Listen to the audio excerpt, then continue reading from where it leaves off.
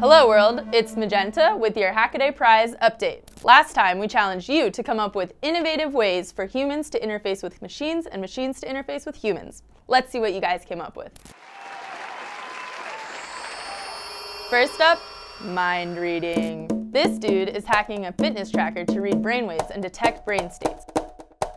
So basically what this does is we have this this ECG chip, the ECG front end, and we have it on this super cheap, super compact little fitness tracker. It gives us the ability to do all kinds of nifty little bioimpedance sensing projects. When this gamer was dissatisfied with the available head tracking solutions, he took matters into his own hands. Bonsoir. By designing an Arduino-based rechargeable Bluetooth head tracking device capable of 360 capture. Perfect for long nights of sim gaming.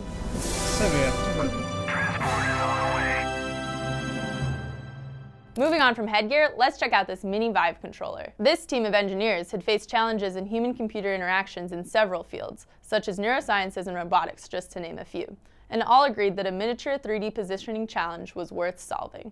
Next up, we're really excited to share with you some of these assistive technologies, starting with K-ability.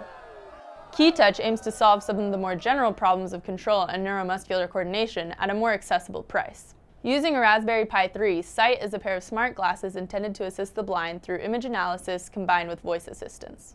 I see a key.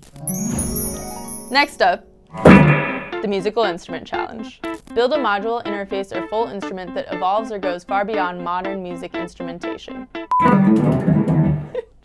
That was actually okay.